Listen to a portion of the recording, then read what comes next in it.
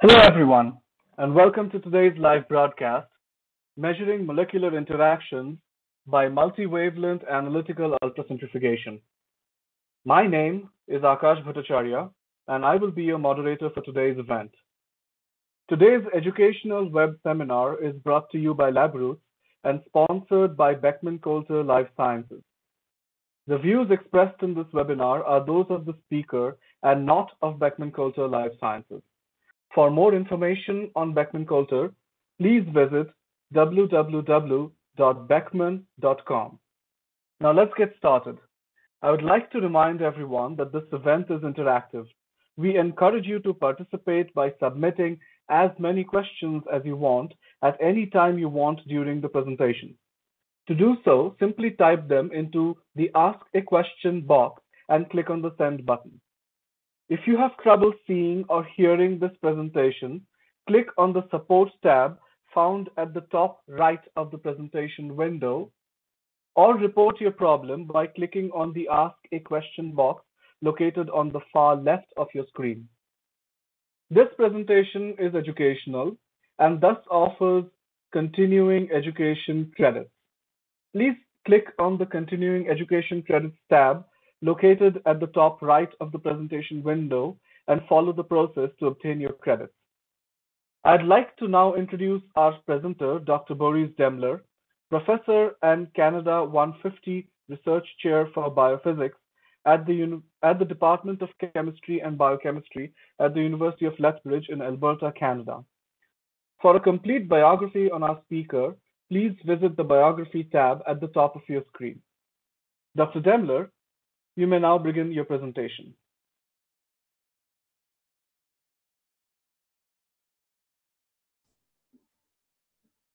Welcome, everybody. I'm Borries Demeler, and I'm broadcasting today from the University of Lethbridge in beautiful southern Alberta. I will be discussing multi-wavelength analytical ultracentrifugation, a new method for studying heterogeneous systems and molecular interactions.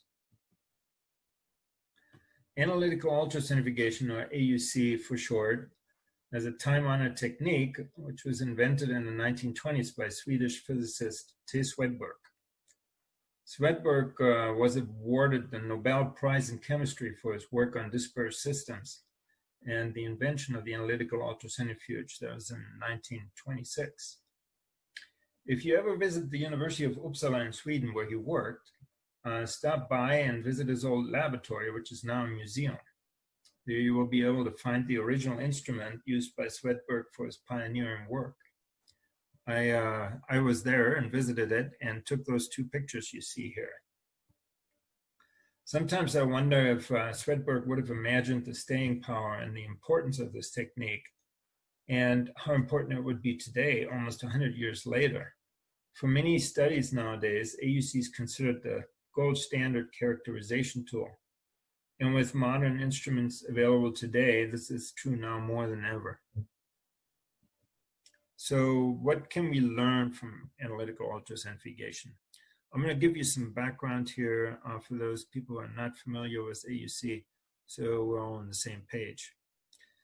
In sedimentation velocity experiments, which is the prime type of experiment performed with analytical ultracentrifugation, you measure the sedimentation and the diffusion coefficient and the partial concentration of an analyte in a solution. If you perform what's called a density matching experiment, you can also access the partial specific volume of the analyte. And from all of this information together, we can then learn about a molecule's size, molar mass, anisotropy, and density. Some people call it shape. I like to call it anisotropy because AUC really can't tell apart different shapes. All it can tell apart is the globularity, or how extended the molecule is, and we'll call it anisotropy. It's a little bit more precise. So molecules can be studied in a physiological environment, which is one of the big strengths of AUC. You can put your molecules in an environment that replicates the conditions inside of a cell. And the solution conditions can then be adjusted, where you can modulate the concentration of the analyte, maybe the effect of the pH by changing that. You can test the ionic strength or the type of buffer that you used for the purification to see if your molecule is stable in a buffer. You can add ligands and see what it does to your molecule, and you can even check what happens if you change the oxidation state of the solution by adding a reductant, or you can change the temperature and many other things.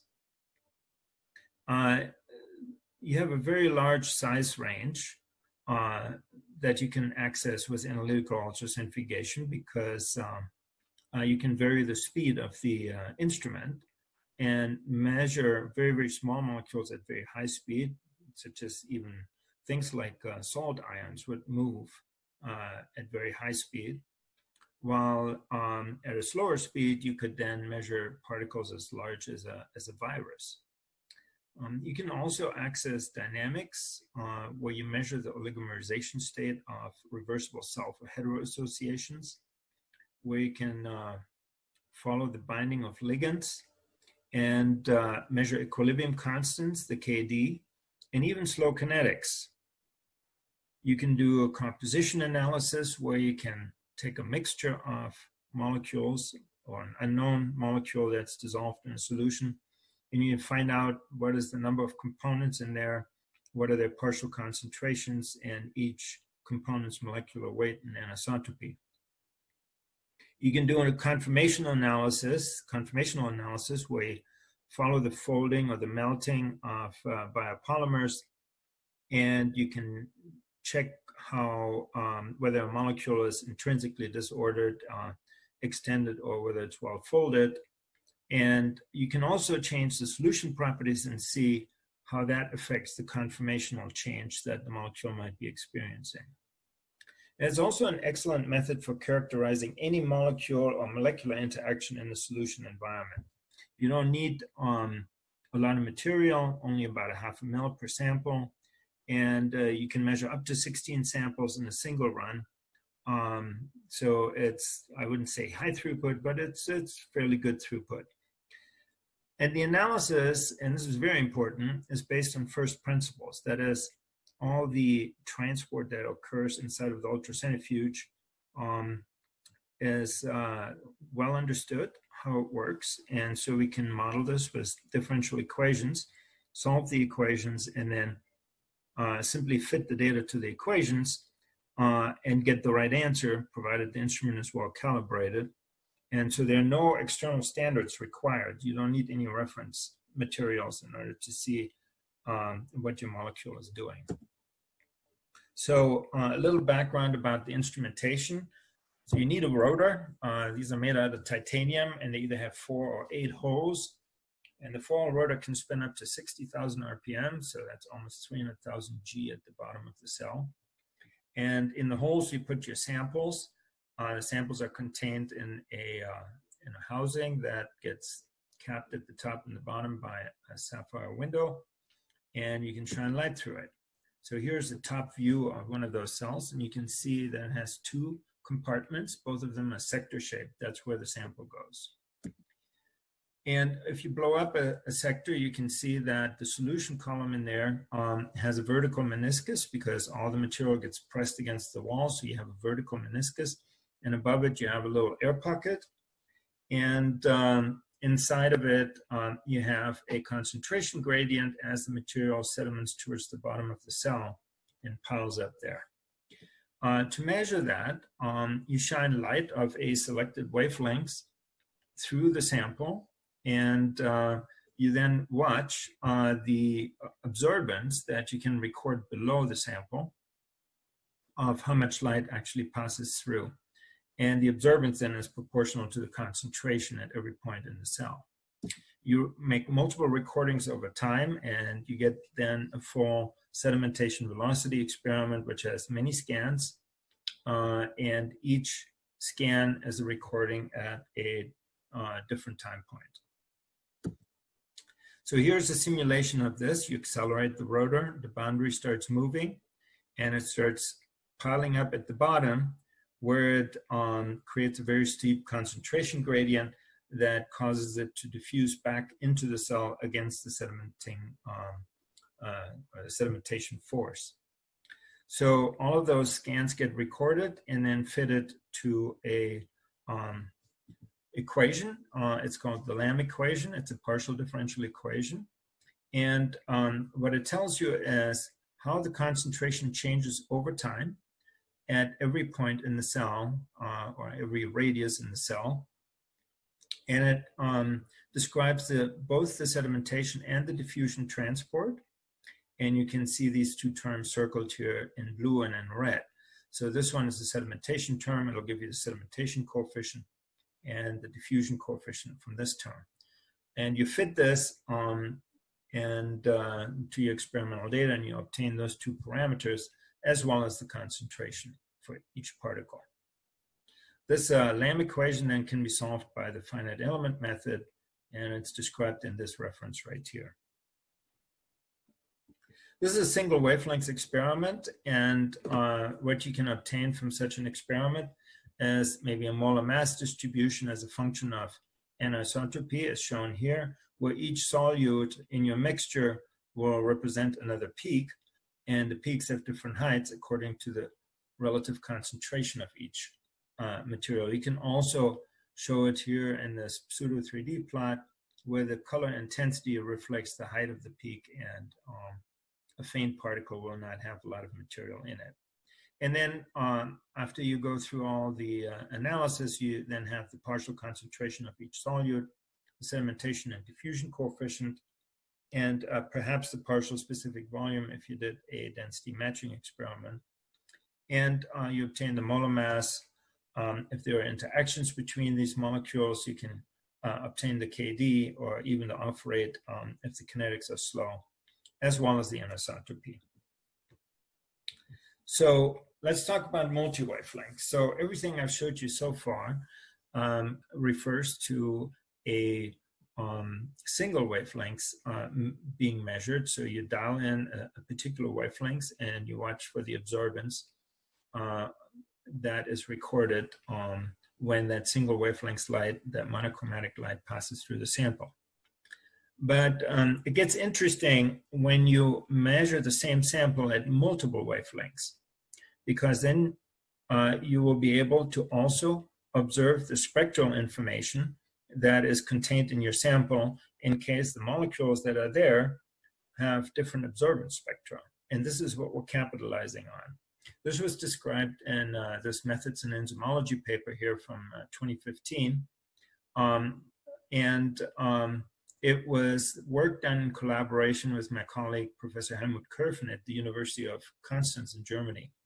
He invented this, this detector here, this multi-wavelengths detector, that can record up to 1,024 wavelengths in a single scan. So you can scan your cell, and instead of getting a single wavelength, you get 1,024 wavelengths, or the absorbance at 1,024 wavelengths. You can do something very similar with this instrument, the new Optima AUC, which not only, well, it cannot collect all of the wavelengths all at the same time. It has to scan them one after another in a sequential fashion. But by doing that, it still can obtain all of the multi-wavelengths information that may be contained in your sample. So the good thing then is that for the first time, by doing a multi-wavelengths analysis, you can achieve spectral separation between the chemical absorbance properties of your molecules, in addition to the hydrodynamic separation of the different sized species. And then both dimensions can be analyzed and utilized to interpret the underlying system properties. So here you see a typical multi-wavelengths experiment. And this experiment then shows basically the absorbance properties in this dimension. And then here, the traditional hydrodynamic dimension, which shows how the boundary moves in the radial domain. Here's the meniscus, and by looking at these two pictures, you can tell already that we're looking at two different chemicals here because they have different absorbance patterns. Here we have an absorbance at 280, a peak at 280, so this is most likely a protein, and it goes up here at 250, 240, it goes back up, and here we look at the absorbance of a DNA molecule, which has a peak at 260. Here's the movie of the same process. So you can see how different boundaries move at different rates. And what we can then do is take a particular slice at one radial position, or at any radial position here, for example, right here. And what we get is a wavelength scan at this particular position, because here we have all the wavelengths. And so this becomes a wavelength scan of the chemical or the analyte that is sedimenting at this position in the cell. So what can we do with this information? If you have, for example, a mixture out of protein and DNA, then these would be the absorbances that you would see. So in this case, we have a protein called BSA, or bovine serum albumin, and a DNA molecule. In this case, it's a digest of a plasmid. The DNA is shown in red, and the protein molecule is shown in purple here. If you were to take these two molecules and you would mix them together at different ratios, you would get all the scans in between here. So for example, if you had a 50-50 mixture, you would see a shape of absorbance that looks like this green scan. And so immediately you can understand that by just looking at what this shape is, we can tell how much of each of these molecules is in there. And that's the principle of multi-wavelengths. Now, you can do this not just by eye, but also mathematically. And then you can separate out these two components by deconvoluting the basis spectra from these mixture spectra.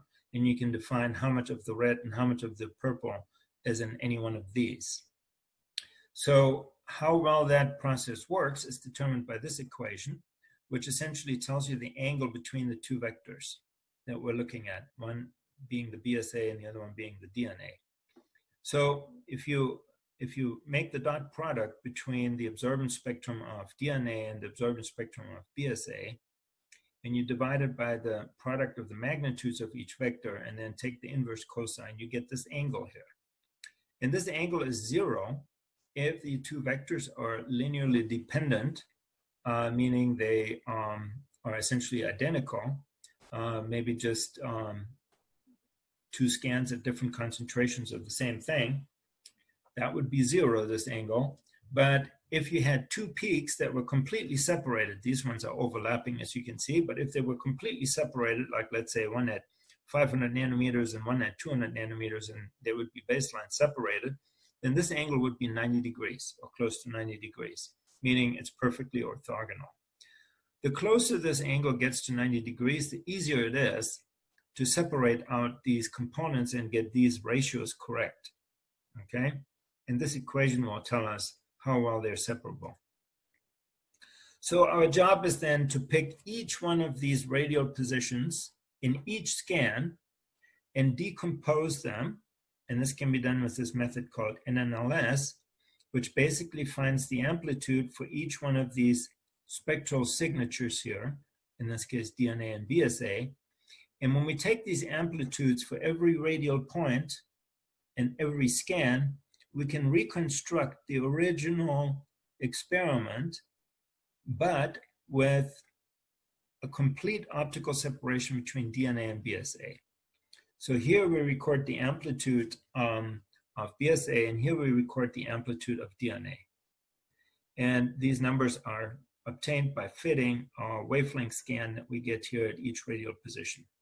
So of course, there's a lot of points to calculate, and then of course there are many scans. And so for each scan, we perform this procedure and we obtain these two-dimensional data sets now. And this process can be done all numerically, and you'll get all your answers. If these absorbance profiles here are actually in molar extinction coefficients, then the concentrations here will be in molar units. So then you can compare molar quantities directly from your multi-wavelength experiment.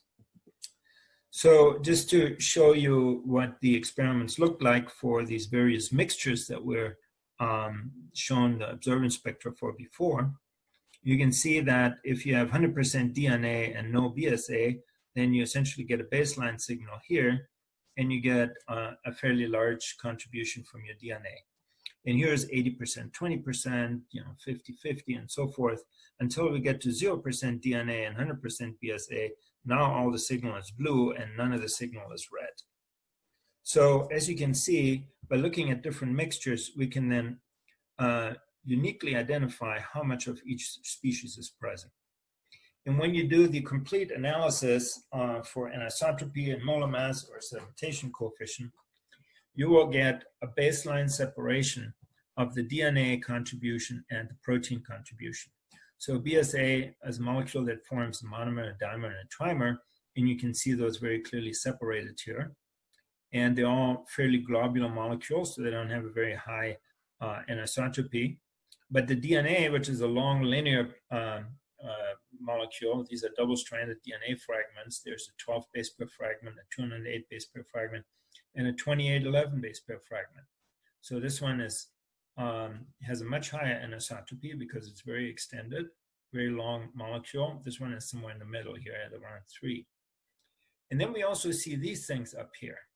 So these are somewhat ill-defined pieces of DNA, which are either uncut plasmids or concatenamers, or they could also be pieces of chromosomal DNA that's all super coiled and twisted together, and therefore appears more or less spherical. So by being able to distinguish DNA and protein merely by their colors here, we can then totally be sure that this particle right here is not some aggregate of the protein, but some sort of an aggregate of DNA.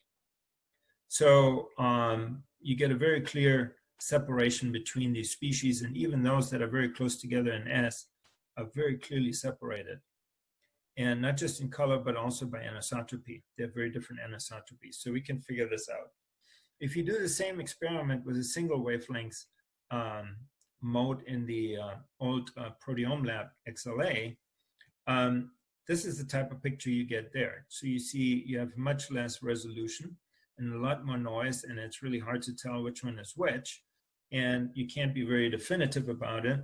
Here's your differential S-value distribution. All of these peaks are basically running together, while over here they're completely baseline separated from each other. One of them is red, one of them is blue. This is DNA, this is BSA. So you can immediately appreciate the wealth of information that we can get by doing a multi-wavelength experiment. We can separate these two signals completely. While in the old single wavelength method, everything is sort of bunched together and hard to tell which is which. So the multi-wavelength analysis is supported by the Ultrascan software, which is developed in my group. And as you can imagine, when you have 1,024 data sets, rather than just one, the computational requirements go up, and that is a challenge for the analysis software. So by having this increased data density, we have now data sets that are much larger because multiple wavelengths need to be fitted simultaneously. On the Optima AUC, you have approximately 1,400 data points if you measure the entire length of the cell. About 1.4 centimeters with 10 micron resolution gives you about 1,400 data points. And then if you use the Beckman software, you can collect 20 wavelengths in one experiment. With Ultrascan, you can get up to 100 in the Optima AUC, although that takes quite a while to get a single scan. But it is doable. And in the Curfin optics, where all of the wavelengths are measured simultaneously in parallel, you get 1,024 wavelengths from a single scan. So the number of scans in the Optima is restricted to 1,500 scans per wavelength. And the data size then, if you multiply it all together, 1,400 points per radius times 100 wavelengths times 1,500 data points, or scans, I should say, times 4 bytes per point, we're getting close to 84 or 0.84 gigabytes just for the single data set, right? In the Optima AUC's experiments, where you have it collected in binary format in the Open AUC Ultrascan data format. So if you do this in ASCII format, like the legacy software packages use, it'll be a huge multiple of that in terms of size. So, but in the OpenAUC Ultrascan data format, everything is binary, which compresses the data down significantly. The Optima AUC data also require a time synchronization step because, of course, all wavelengths are acquired sequentially. So they're not collected at the same time. And therefore, it would be difficult to get your wavelength scan since you can't really align them. Every scan, every wavelength scan was acquired at a different time. So Ultrascan will interpolate the data back by doing a 2DSA model of this and then creating a synchronous time grid where you can recreate the wavelengths domain so you can actually obtain the wavelengths out of these data. This step is not required if you use the Cofen optics, and which can, of course, get everything at the same time. So that's a big benefit there. So Ultrascan then, to analyze all of these data, uses a parallel analysis platform where data is stored in a MySQL database on a LIMS server. There is an infrastructure available in the US and in Europe. In the US, it's provided by Exceed, and in Europe by Price, that provide high-performance computing cluster where all of this information can be analyzed in parallel on big supercomputers. And there is a grid middleware that brokers all the requests to the different supercomputers that is called Aerovata, and that's part of the system.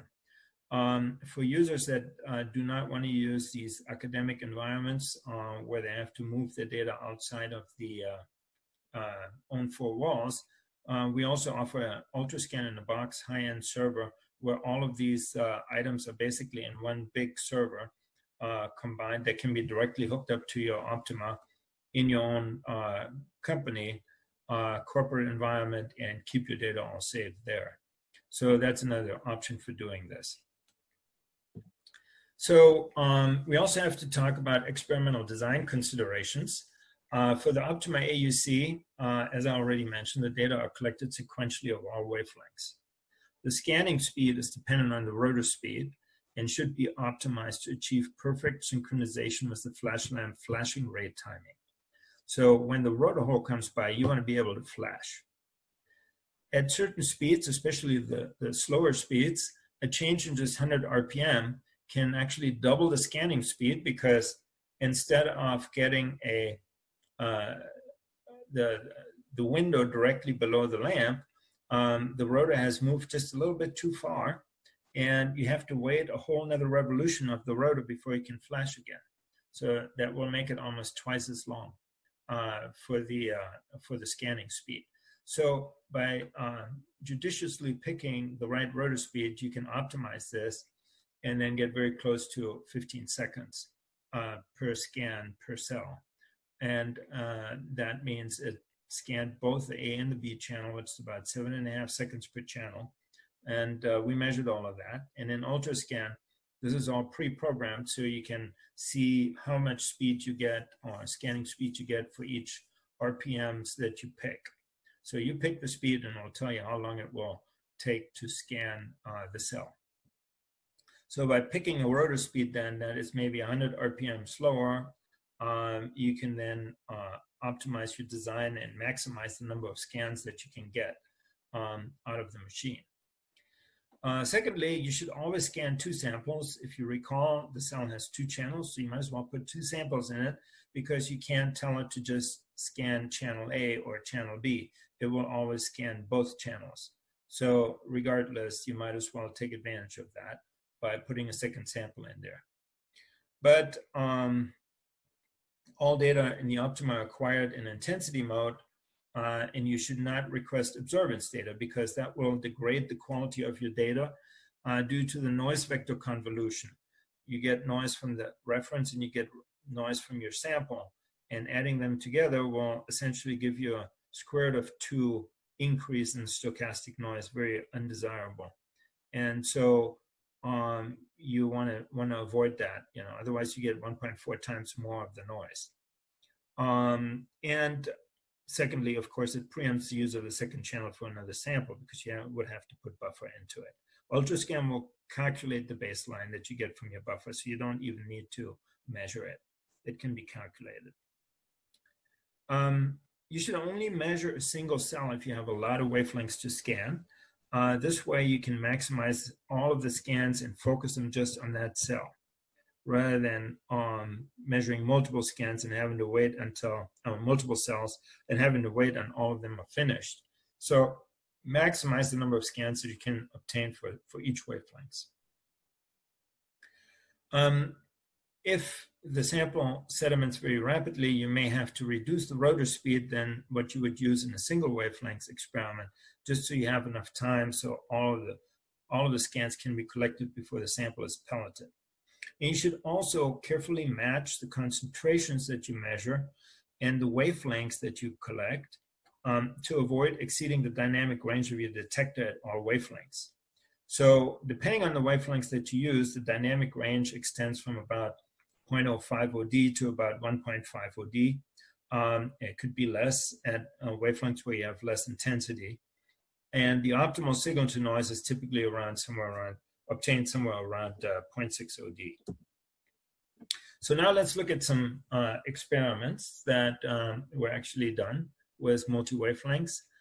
This paper came out in 2016, I believe, and it described the interaction of West Nile virus RNA with a host protein called TR, human T-cell restricted intercellular antigen 1 related protein, which causes infectivity.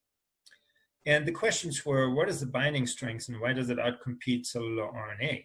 And as you can see here, the ITC signal was not very nice, and it just never really came back to baseline, even at a 6 molar ratio. So that was when this group at Georgia State University from Marcus Gelman and Margot Brinton and the postdoc Jen Zhang asked us to help them with this, and Helmut and Joe and Constance ran the experiments and we analyzed it.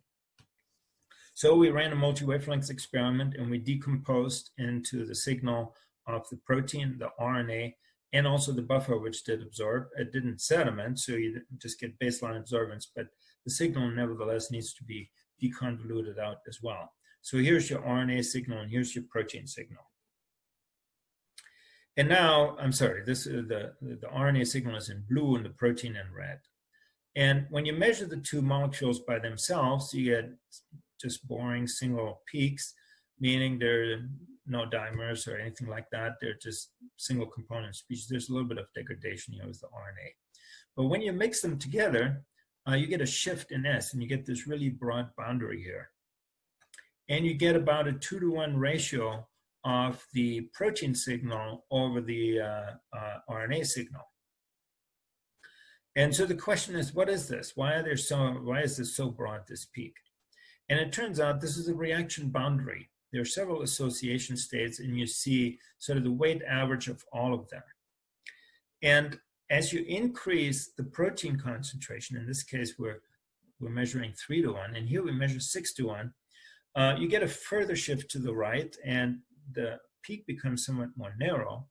And also what you see is a change of the ratio of protein to RNA going to about 4-to-1. And if you increase it even further and add 10-fold the amount of protein than RNA, you stay with this peak. It shifts a little bit further to the right. It goes from about 7.9 to about 8.6. And you get a very narrow peak, again with a 4-to-1 ratio. But you also see that there's material piling up over here, which is your free protein that is not bound. So all the RNA is consumed, but there's excess protein in here. and that can't bind to anything, so it just makes another peak, just like if you ran it by itself. So that kind of shows you what happens in an association. So here we clearly have co-sedimenting species and that form a complex. Otherwise, they wouldn't all be sedimenting at the same position. And you can look at this in this format here, and you can integrate the peaks, and you get a calculation for the molar mass. Knowing what the ratio is 4:1, you can then also calculate a partial specific volume. And with this calculated specific volume, you can then get a molar mass. And from that molar mass, you can then derive the ratio as well. If we just have the absorbance ratio, which is 1:4, we don't really know if it's 2:8 or 4:16 or something like that until we do the hydrodynamics. So you also need the hydrodynamics. And in this case, it turns out we get a molar mass of about 152,000. The theoretical molar mass of a 1:4 complex is 151,285. So this is very close. So there's no way this is anything else but a 1:4. I mean, it's definitely not a 2:8, and for sure not a 16 or a 4:16 or something like that. So it would have to be a 1:4. So this is what you get out of this. You get a very unambiguous calculation of your molar ratio of this complex and how big it is. The next experiment that I want to tell you was done by Chris Horn in Ren Dobson's lab at the University of Canterbury in New Zealand. He actually came to visit us here in Lethbridge and brought his samples with them and ran it on the Optima. And what he has is this transcriptional regulator called NAN-R from E. coli that binds a DNA fragment here. And this binding was what he was studying of this NAN-R to the DNA. So here he started out doing some binding assays, gel shift assays, by adding more and more of the protein to his DNA template. And he noticed how he gets additional species formed here that are complexes of the protein together with his DNA. Doing a multi-wavelength experiment, he measured the molar extinction coefficient of the DNA and the molar extinction coefficient of the protein at a wavelength range starting at 220 going up to about 320. And then he was trying to obtain evidence for, number one, is this monomeric or dimeric as it binds, and then how many of these copies bind to these recognition sites that are on this DNA template. Doing the experiment again by themselves, each sample by itself, he gets the DNA here sedimenting around 2.8 and the protein sedimenting around 3.9. Nice homogeneous single peaks. But when they're mixed together, you see a shift occur, and both the RNA and the protein absorb in a molar ratio here shown, and the S values shift. So we have a complex formed. We have free protein and free DNA, and then we have complexes that again make a broad reaction boundary as multiple proteins bind to this DNA template. When you increase the protein concentration, you get you lose the 1:1, and you only see the 2 and the 3:1 binding complex here. And finally, at very high concentration, you saturate out all the DNA that's there, just like we did in the West Nile virus experiment, and you get a ratio that indicates that 6 monomers bind to 1 DNA template. And this was a 10:1 mixture, so we ended up getting some excess free protein formed over here. So that's another way of how you can analyze these somewhat complex systems and get very high resolution information.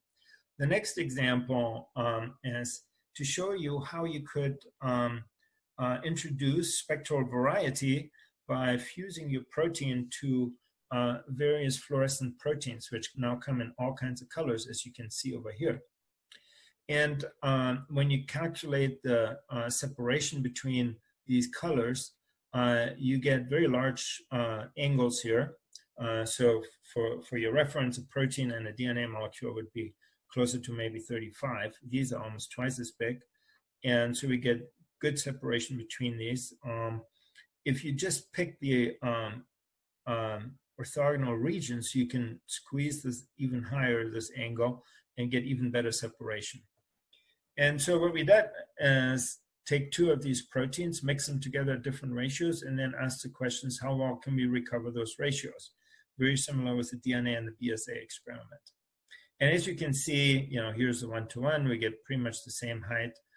Here's a 1-to-3, so we get 3 times higher peak for that one. Here's a 5-to-1, so we have a 5 times higher peak of this one versus that one.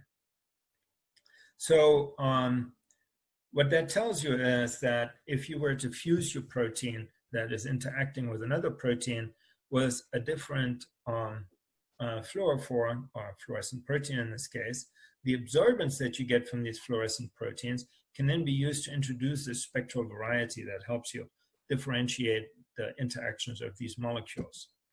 Here's another example of where we mixed 3 of them together, 3 different ones.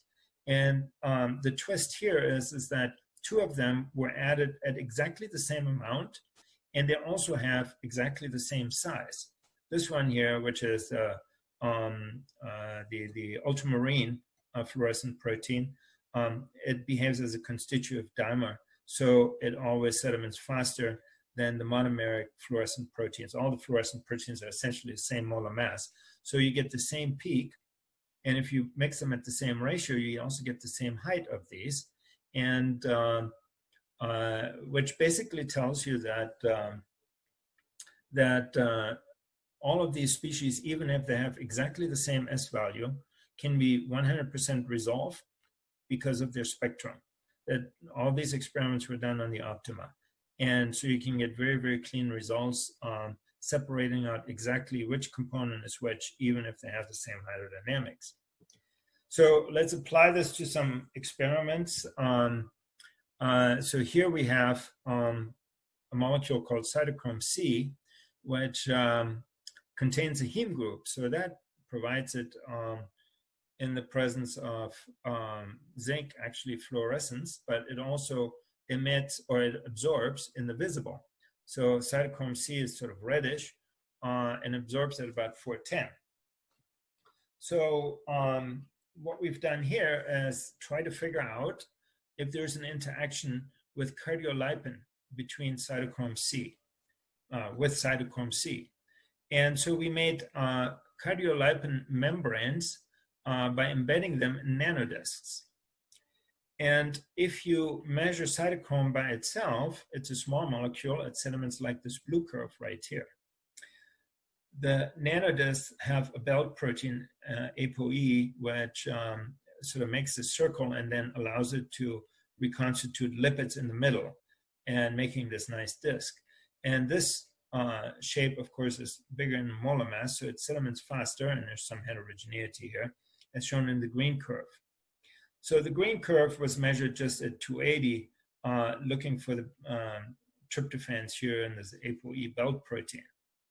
Now, when you put the cytochrome C in there, you can see that the cytochrome C all of a sudden sediments much faster. This is cytochrome C, a limited amount of, but there's some excess of cytochrome C added, so we have some free cytochrome C that's not binding.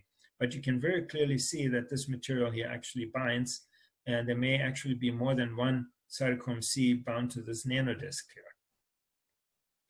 So you can measure the binding of your protein to a lipid, which I think is pretty cool. Here's an even more cool experiment. If you look at cytochrome C in the oxidized or reduced form, you can see that they have very different spectra. Okay, so the blue is the reduced form and the red is the oxidized form. So in the reduced form, you get this very characteristic, oops, let me just go back, characteristic double peak here around between 500 and 550 nanometers. So just using these regions here that are very different, we can then make a measurement and follow the cytochrome C that's oxidized and follow the cytochrome C that's reduced. And lo and behold, they behave differently when they bind to the cardiolipin nanodisk. It turns out that when what we're doing is probing the apoptosis that's triggered by cytochrome C. So the idea would be that cytochrome C might degrade the nanodisk, or the membrane at least. So what's happening is that if we look at the oxidized form, we get this very broad boundary showing essentially many different sizes of lipids that are bound. So this would suggest that maybe the oxidized form causes a degradation of the membrane and then causes this heterogeneity. However, the reduced form doesn't seem to have that. It's very, very homogeneous. And it just shows the nanodisk and the cytochrome C bound to the nanodisk, but it doesn't do anything. It stays intact. So the oxidized and the reduced form behave very differently and have a very different profile. Something you can learn by doing a multi-wavelength analysis. Another way you can utilize multi-wavelengths is by following the loading of nanoparticles with, for example, RNA. If you look at the RNA spectrum, it doesn't absorb at all until you get to about 260. You get a peak there. Nanodiscs, or I should say lipid micelles, and in this case, lipid nanoparticles, they don't absorb, but they give you a pseudo-absorbance from the light scattering that they create, which increases with decreasing wavelengths. And using that signature and then looking at a nanodisc that's filled, you get a signature of the of this deviation here where the RNA actually absorbs. So these lipid nanoparticles have RNA in it, and that's shown in blue. If you analyze this in the multi-wavelengths experiment, you can then get separation of particles based on their density because they sediment with different rates once they contain some RNA. And you can then follow that and look at the signatures that you get from the spectral resolution and find out that they indeed contain RNA. That same principle also works with AAV or other viral vectors, which are basically composed out of protein and a nucleic acid, and then you can measure how much nucleic acid is in there by using that same principle. And the last example that I'm going to show you here is that where you go the other way. What if you don't know what the absorbance spectrum is, and you have a mixture of things that absorb at different wavelengths, but you really don't know what these components are? So what you see here on the left is essentially a sedimentation profile that shows you where it's absorbing. So we obtain an absorbance profile from the materials that we separate out hydrodynamically. So we're going basically in the reverse. And what you see here is a sample that was extracted out of all seeds. And the all seeds, this is a big business here in Alberta, like rapeseed and canola and so forth. They contain polyphenols, which are small molecules that are absorbed indivisible. And so you see these small molecules here around 1s. These are the polyphenols. And the question here was, what proteins do we have, and are they bound to polyphenols? And as you can see very clearly, there's very little, if any, polyphenol bound to this protein. And same here, there's another protein, there's less of it there. Sediments about 2s, but it's also not bound to the polyphenols, which sediment separately, as the spectrum shows. Here's one where you have a protein and DNA mixture. Here's the characteristic protein sedimenting at about 5s, and here's a DNA that sediments at about 12s. And so they have very different spectra, and so you can see that here by just looking at the spectral signature of the sedimentation profile. So this is another thing you can do here. Now, I want to summarize my talk by giving you an overview of the benefits that we get from multi-wavelength experiments. So instead of a single wavelength, now many wavelengths can be collected. You can resolve multiple chromophores that may be present in a mixture, And you can then therefore characterize much more complex mixtures by either decomposing the different chromophores that are in there, or showing the sedimentation profile and showing basically what the absorbance profile is. And the increased data density from multiple wavelengths results in a better signal-to-noise ratio, as we saw with the DNA and the BSA mixture, where we get very clean signal and not all the scattered data from the XLA. So you get, because you measure so much more data, you get a higher signal-to-noise ratio. Therefore, you can answer new and exciting questions. You can make new investigations that weren't possible before. So this is very exciting. And with the new hardware that we have from Beckman, that Optima AUC, you have this whole thing available commercially, and you can do it yourself. And with the high performance computing that you have available through Ultrascan, you can address these multi-wavelength data challenges that we have. And oops, wrong direction. Multi-wavelength applications include protein nucleic acid interactions, proteins with fluorescent protein fusions, like, for example, GFP or RFP or YFP. And you can also use fluorescent tags. If there's enough tag on there, you get enough of an extinction that you can follow that as well. Or you can use proteins which have intrinsic chromophores, maybe in the visible range, where they wouldn't overlap with the UV spectrum. For example, a heme does that. There could be others. Mixtures containing small interacting molecules, like drugs, for example, that may have a very strong absorbance in the UV, and that may be different from protein absorbance, so that could be followed as well. You can study nanoparticle loading, viral vector loading, and the separation of spectrally distinct solutes in mixtures for composition identification. So I'm at the end of my talk, and I just would like to put in a quick plug for the 25th International AUC Conference, which will take place July 11th through 16th next summer, here in Lethbridge. We will be hosting it. Please mark your calendar and follow this website right here, auc2021.uleth.ca, for any updates. And I want to thank you for your attention. If you have any questions that we can't answer here today, feel free to send them to my personal email, demeler@gmail.com. And I would also like to credit some of my collaborators. In my group, Emery Brooks, Gary Gorbett, Kip J, and Alexei Savelyev have done the programming on the Ultrascan software. My daughter Aisha was involved in the analysis of the BSA and DNA mixtures. Amy runs our lab here and helped with all of the other experiments that you saw, if she didn't do them herself, as does Christiana and Marielle.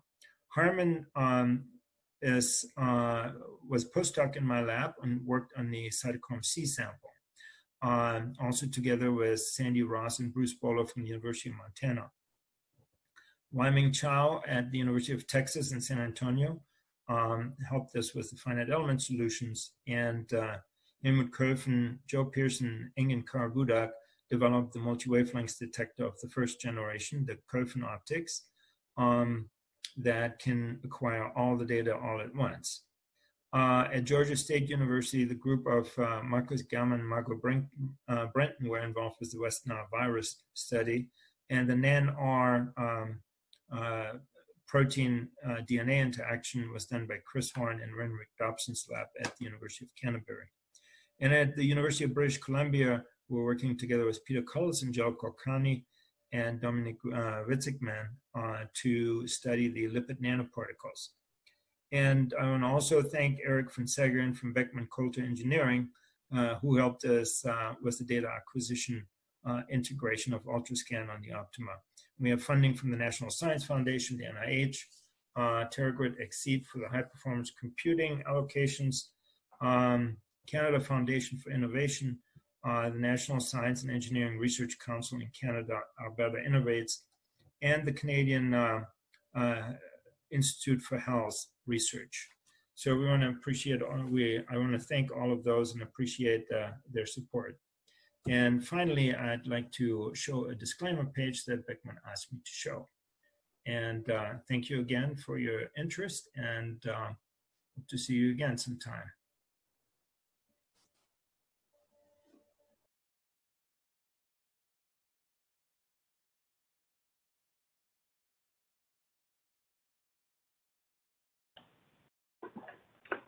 Thank you, Dr. Demeler, for your informative presentation. We will now start the live Q&A portion of the webinar. If you have a question you'd like to ask, please do so now. Just click on the Ask a Question box located on the far left of your screen. We will answer as many of your questions as we have time for.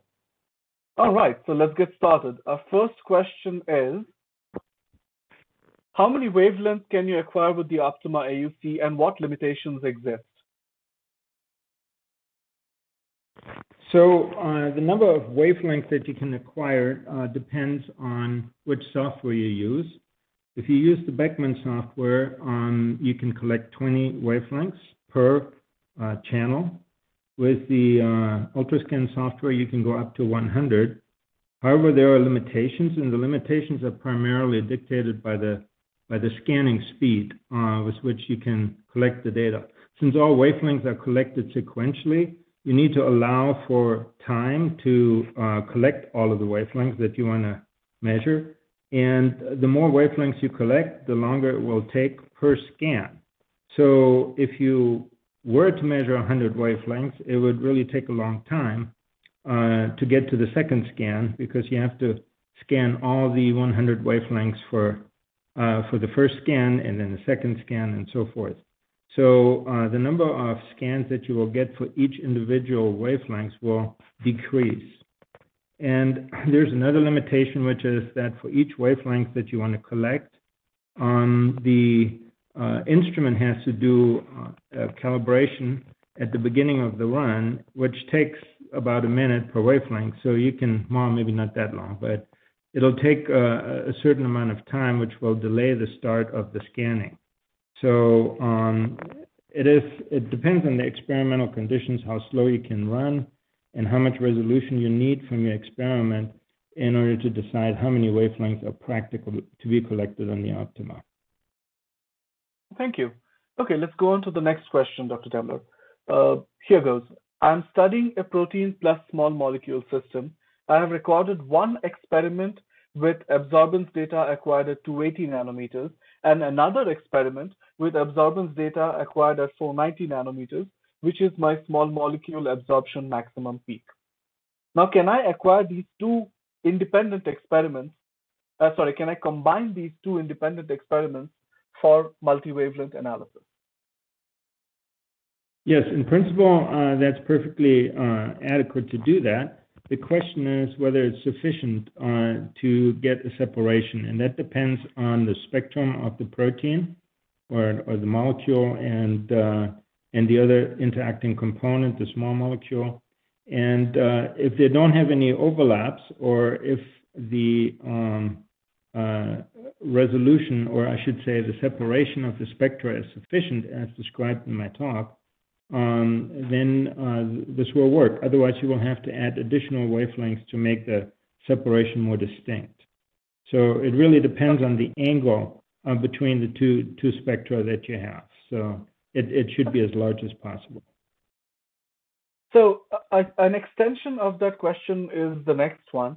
Is there any way that I can incorporate the interference data which I've acquired at the same time as a 260 as well as a 280 nanometer absorbance experiment?